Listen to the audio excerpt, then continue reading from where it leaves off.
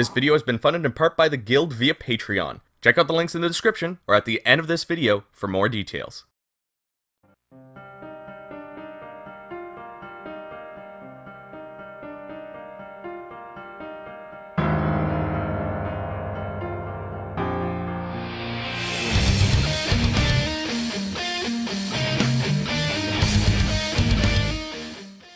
Hello everybody, my name is Gildart, and welcome back to another Pros vs. Cons review, the show where I present my complete list of pros and cons.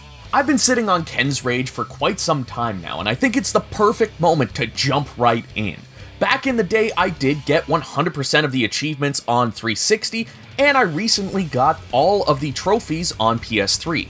The Fist of the North Star series started as a manga with its first volume releasing September 13th, 1983, before getting an anime the following year on October 11th, 1984. But we're not talking about the original manga or anime, we're talking about the Musou spin-off Fist of the North Star Ken's Rage, which released on PS3 and 360 on March 25th, 2010 in Japan, November 2nd in North America, and November 5th in Europe. Now, Ken's Rage isn't the first Fist of the North Star video game, not by a long shot. The very first game was Hokuto no Ken, Violence Gekiga Adventure, which released exclusively in Japan on the NEC PC 8801 in May of 1986. The first English release we would see would be Fist of the North Star on the NES in April of 1989. Like I said, I bought Ken's Rage for 360 back when it first came out, and powered through this game to get all of the achievements. I've never watched the anime, I've never read the manga, even though I own the first volume. I've also only watched maybe the first 5 to 10 minutes of the live-action movie. Since playing both Ken's Rage and its sequel, I've also played a bit of the Yakuza-style Fist of the North Star Lost Paradise, and downloaded the demo for Fitness Boxing Fist of the North Star.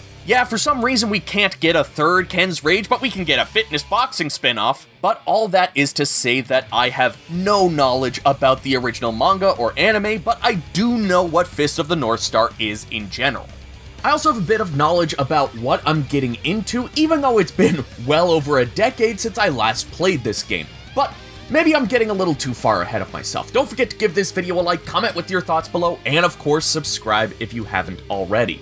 Alright, let's jump into Fist of the North Star Ken's Rage with the first pro. This game looks so good for its time. I'm surprised how well it holds up given it's a 7th gen game. The PS3 and 360 were notorious for dropping frames, having ugly textures, and being kind of on the brown side for a while there. Though Ken's Rage does have the brown thing going on, it is a post-apocalyptic setting, so it can be a little difficult to avoid that whole brown thing. The overall visuals on display are pretty impressive. Dynasty Warriors 7 wouldn't come out for another year at this point, so this is the best looking Warriors game we had seen. On top of that, all the character outfits have been redesigned for this game. I love Kenshiro's black leather jacket with the flames coming up the side. It really shouts Wandering Warrior of the Wasteland. Rei's blue outfit is very suiting, especially with the white pants. Rao's armor is so freaking cool. Honestly, leagues better than his manga counterpart. Like, his pants in the original are beige. What is he wearing, khakis? Was Rao a salaryman before the apocalypse? Mamiya's outfit looks good both as the new Musou variation as well as the manga. Toki's outfit looks very similar, but it's the little details of Ken's Rage's outfit that brings it a couple steps above the manga. Same story goes for Shin. It's very close, but Koei's usual attention to detail really brings out his Musou outfit. Jaggy's outfit is another one that is a definite upgrade. I love the new spikes and holsters they gave him. It looks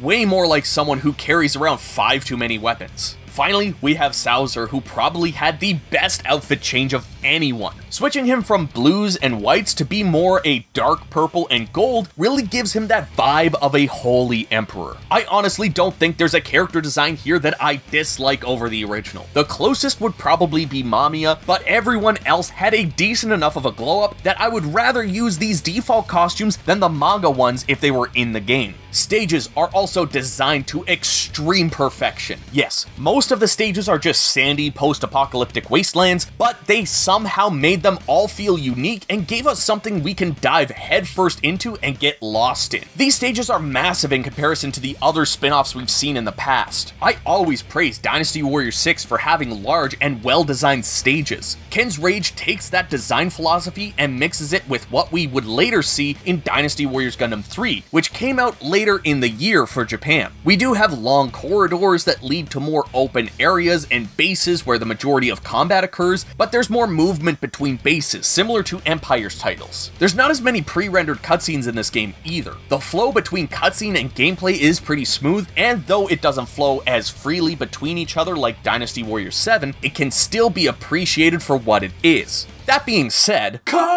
not everything about the graphics is all that great. I don't know if it's because my 360 copy is about as scratched as a DJ's turntable, but it runs like garbage. I ended up buying a PS3 copy to help fill out the collection, but to also show how it runs there, and it runs so much better. The cutscenes are rendered in 60 frames on PS3, while they are 30 on 360. Everything looks so much more crisp, and there's not as many frame drops than on Xbox. This is surprising because at the time, the 360 was still a powerhouse in the industry. The PS3 was only just starting to regain momentum in the market. I've always found that games ran a little more reliably on 360 as opposed to PS3 around this time, but Ken's Rage joins the ranks of Dynasty Warriors 8 and Final Fantasy 13 in being preferable on PS3 as opposed to 360, though the latter is backwards compatible on Xbox One and Series, and now that is the preferred way of playing it. As well, I know I defended this game for its brown color palette because it's post-apocalyptic, but that's not really much of an excuse, especially when we have games like Borderlands and Horizon Zero Dawn. There is no reason you can't have a beautiful barren wasteland. Most other colors are dull or washed out, so if you're a fan of the color brown, dude, we are set! It's not just the colors that rub me the wrong way. The fact that this series is stuck on the 7th generation of consoles means we have to play at 720p, which means we get jaggies all over the place. I mean, look, there's a big one in the middle of my screen right now. Performance is still not perfect on PS3. The game just chugs super hard when the camera pans behind some of the environment. I also noticed overall performance and texture quality took a hit during Dream Mode when compared to Legend Mode. I would love to see Koei give this game another opportunity on Steam and or modern consoles. Overall, you may be impressed by the way that the game looks in still frames, but in action it can leave a little bit to be desired. The combat of this game is honestly one of the best in the Warriors franchise, hands down. The game is a lot slower than your usual Warriors affair, but we're dealing with some extremely thought out martial arts here. We're not wiping out waves of enemies with an ancient Chinese Gatling gun.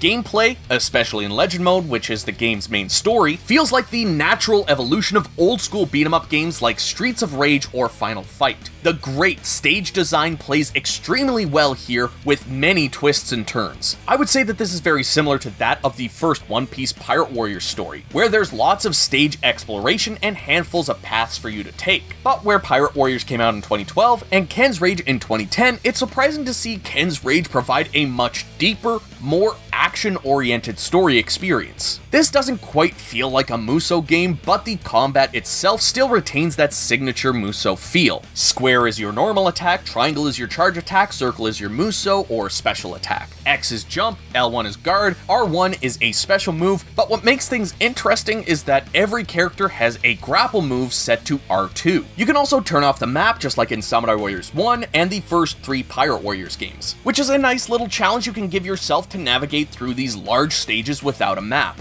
Or as I like to call it, a Zoro run. You would also think that a game with only hand-to-hand gameplay would make a lot of characters feel the same, and that it would make dealing with larger groups of enemies a little tough. When Heihachi was a guest character in Soul Calibur 2 on PS2, he definitely felt like he was working with a handicap due to his lack of range. The developers decided to make up for it with sheer power. Well, in Ken's Rage, even though some enemies have axes and swords, and even though characters like Jaggy and Mamiya are playable characters with ranged weapons, characters like Kenshiro, Rei, Toki, etc. have quite the range on them, using things like aura and ki to extend their reach. Many moves have a slashing action along with a wave of energy that extends their range by quite a bit. Characters like Rao even having ki blasts reminiscent of Dragon Ball Z. Musos are closer to what we see in Dynasty Warriors 7 and 8, but instead of having 1 or 2 Musos, we're given a list of up to 8 different Musos where you can equip 4 to the D-pad and swap between them. Some Musos use more than one bar and have different ranges and effects, making it really useful to give yourself a varied loadout to take on both groups of enemies and single powerful enemy officers. Like I said earlier, Legend Mode is the main story mode and covers the manga pretty well. Similar to classic Warriors games, we get character-specific stories for Kenshiro, Rei, Toki, Mamiya, and Rao. Kenshiro's story being the longest at around 13 chapters, Rei, Toki, Mamiya, and Rao all have stages similar to Kenshiro's but play out slightly different. Sometimes it's something like Toki and Rao cleaning up the path to Sauser before Ken shows up. I know I mentioned that each character has their own special skill, but they all also have different exploration mechanics in Legend Mode. Kenshiro has the most basic of exploration abilities. He gets a Musou attack that can break walls with the 7 stars of Hokuto on them, and that's about it. Rei gets the ability to jump over walls that have the ninja jump look from Ninja Gaiden. Mamiya can crawl under small areas for a bit of fan service, Toki can use areas flowing with energy to get over large gaps, and Rao has the ability to make himself invulnerable to poison water, fire, and other environmental hazards. This helps to make exploration so much fun.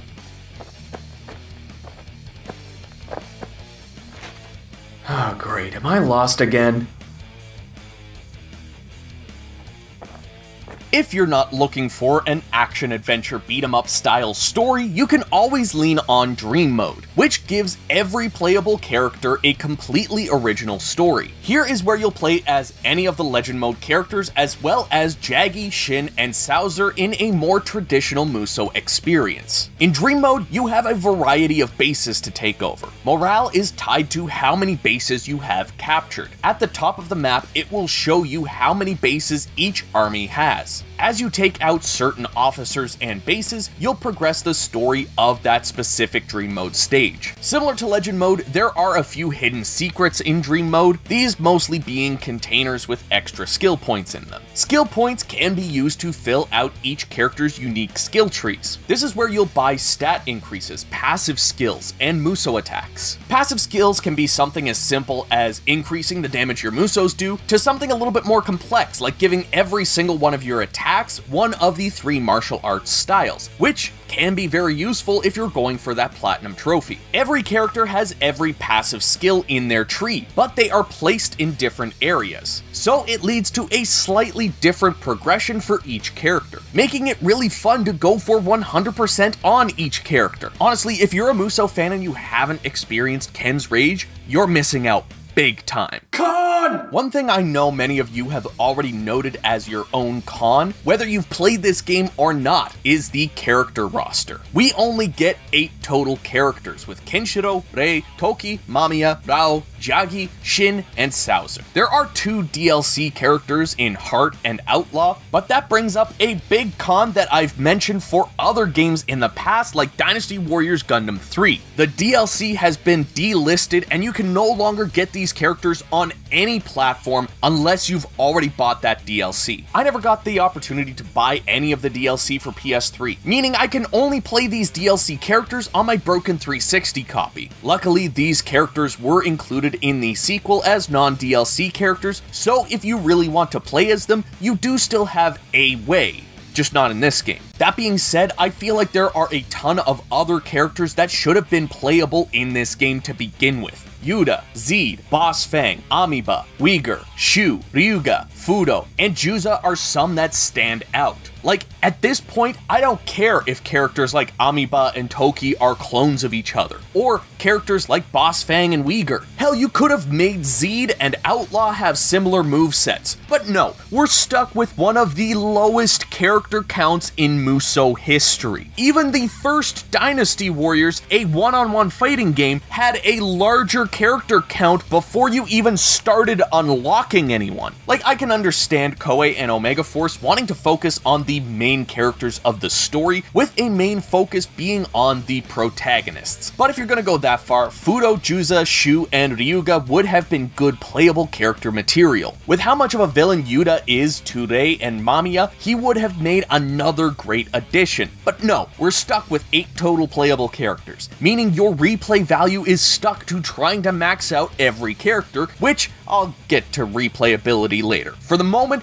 this roster is about as full as I am after a fancy meal. Pro. One thing that slapped me directly in my face as I started playing Ken's Rage was the soundtrack.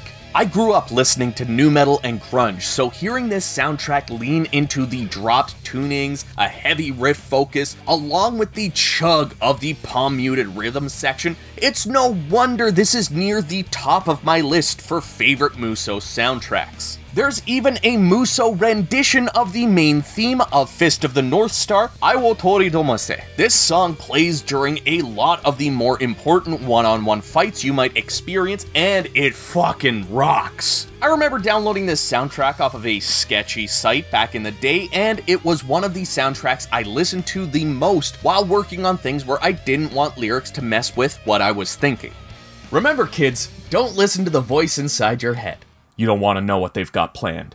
On top of the absolute based soundtrack, we have another thing to help give those ears something to be happy about. We have a full English cast of characters, with many voices coming from other Warriors games. You've got Kaiji Tang voicing Kenshiro, who you might recognize as Sima Zhao in Dynasty Warriors. Douglas Rai as the narrator of Legend Mode, who also lent his voice as Cao Cao in Dynasty Warriors 5 through 8, and Nobunaga in the first Samurai Warriors. And of course, you gotta have Dave B. Mitchell as Rao, who you can recognize as Guan Yu from Dynasty Warriors 6 through 8. I'm so happy to have an English dub for a game like this. I now have some voices I can assign to these characters when I finally get around to reading the manga. I also noticed a lot of small details that might generally be taken for granted normally. Not only do we have victory animations, but we also get intro animations for every character. These intro animations are also used when you run into the characters as enemies. They just may have a different line of dialogue when they appear. Even NPC characters like the ones I mentioned should have been playable have their own intro and defeat animations. I really think with these and the combat mechanics, it gives a nice blended experience between the classic and modern Warriors games. There are other things I noticed, like the fact that the ground shakes when Rao jumps. He's the only character that does this, and it's a nice little added detail when you finally unlock him and get to play as him. Then you have the motorcycles, which appear in some stages. They function almost exactly like a horse does, which is cool because a horse does make an appearance with Rao's trusty Kokuogo. Finally, you all know me for loving cosmetic extras, costumes, weapons, etc. It all goes a long way for replayability and grinding.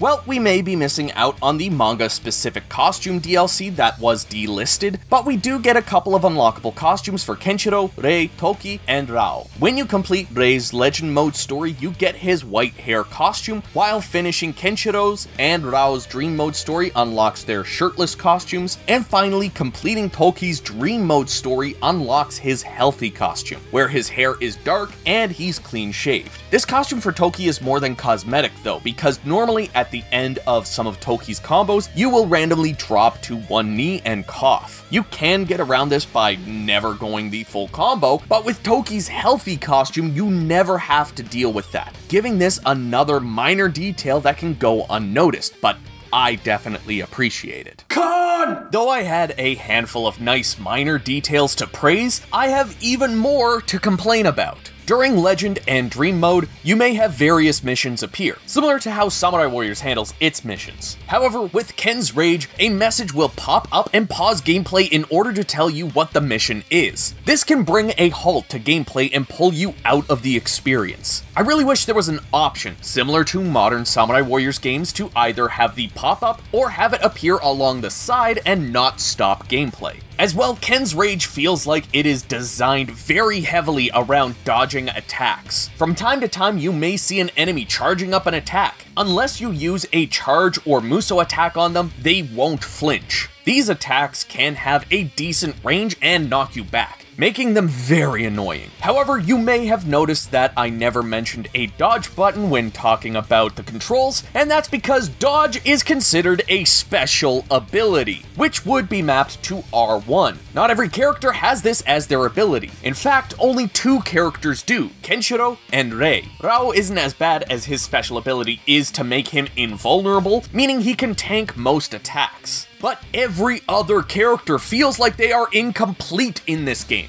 Mamiya, one of the weakest characters in the game, really needs a dodge mechanic. I mean, how are you only going to give 2 characters a dodge? Does this mean the other 6 characters are just completely incapable of dodging? One thing I may not touch on with these reviews are the extra modes. Some extra modes don't really appeal to me. Back when I was younger, I played a lot of these challenge modes, trying to go for a higher score and such, but as I've gotten older, I appreciate the main gameplay way more. And it's no different with Ken's Rage's challenge mode. Here, you have to take on waves of enemies, sometimes being more of a boss rush than anything. This is very challenging, and it feels like you need to take in a character who can dodge. On top of that, properly timed dodges are absolutely required in these challenges. Needless to say, I haven't completed any, which kind of feels like a cop-out. I think it would be good to have a handful of easier ones to get the player started, then slowly ramp up the difficulty as you go on. I complained about Samurai Warriors 5 Citadel mode when I did the mini review of that, but at least it had an incremental difficulty to it. Lastly, I need to mention something that on the surface may seem like a pro to me, but the more I think about it, I am definitely leaning toward a con. The Platinum Trophy for this game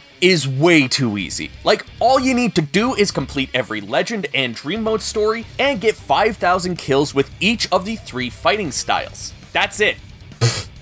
Even I have more difficult completion requirements. This makes for one of the easiest Platinum Trophies or 100% of any Warriors game, but it can still be easy while providing the player with more replayability. First off, I think an achievement for completing one character's Meridian chart or their skill tree, and another for completing all characters. There are only 8 characters in this game, so completing everyone's shouldn't be that tough. As well, each stage has 8 bonuses that can be unlocked for full completion. This can range from finding a hidden chest with a skill point scroll, up to finishing off the final boss of the stage with a specific move. This is never utilized for achievements, and I think that's a complete missed opportunity. You could have one achievement for getting all of one stage's bonuses, and another for getting all stage bonuses. These bonuses can also help your rank at the end of the stage, with an A being the highest. This could have been another 2 achievements to get A rank on one stage and then on all. You could even throw some random ones in there, like taking Healthy Toki into a fight with Rao in his Legend Mode story. I don't know, I feel like there's way more the team could have done to give us more of a reason to come back to this game. In the end, I feel like Ken's Rage is one of those games that is both a fun game to play and a game that leaves a lot to be desired. I had a good time playing this game back in the day when I first picked it up, and even now, playing through it a second time, I had just as much fun. Would I recommend Fist of the North Star Ken's Rage? Absolutely. Thanks to how Legend Mode is structured, I feel this game would appeal to Musou fans, Fist of the North Star fans, and beat 'em up fans. I know many people have described Musou games as a natural progression to the 2D hack and slash and beat 'em ups of the SNES and Genesis era, but Ken's Rage really leans heavily into the evolution and provides one of the best 3D beat 'em up experiences I can find. The stage-by-stage design of Musou games also provides a slightly arcadey feel to the game, which could appeal to classic beat-em-up fans as well. So with all that being said, I give Fist of the North Star Ken's Rage a 7 out of 10. I love how this game feels. The slower combat can be a little sluggish if you come from other Musou games, but after a few minutes of gameplay, it feels very natural. It is a bit of a disappointment that the DLC has been delisted, but what we get in the base game is still pretty decent. The usual strong Musou gameplay experience is here. If you feel like playing past the Platinum Trophy or 100% achievements, there's a lot to grind towards. That being said, these things that you can do after getting all of the achievements achievements should have been achievements to begin with. I also would have liked to see the roster filled out just a bit more. I feel like a dozen characters is a good number for the first entry of a Warriors game. You'd only need 4 more characters to fill it out enough. Heart and Outlaw being DLC characters could have been put into the base game. Then add Yuta and Fudo, and you're golden for the first run of an IP, though I would keep Heart and Outlaw as DLC characters and replace them with Amiibo and Ryuga. Maybe Shu as well, but even if I feel this game could use a bit more meat on its bones, I still enjoyed what I got. I mean, you can't have steak all the time. Sometimes you just gotta have a nice, greasy, disgusting burger. Not that Ken's Rage is disgusting or anything. Anyways, everyone, thank you so much for watching my review of Fist of the North Star Ken's Rage. If you enjoyed it, give it a like and subscribe for more. How did you first get into Fist of the North Star? Let me know in the comments below. And if you'd like to help support the channel and what I do here, you can join the guild, just like these awesome people that you're seeing on screen right now. You can join their names at the end of every single video for just $1 a month over on Patreon, or you can donate in a one-time fashion and join the volunteer unit over on Ko-fi. A special shout out to my guild general, Beggy Beg Beg, for supporting this channel at the top tier. There are other rewards and other tiers as well, so check out the links that you see on screen, and I will see you all down in the comments.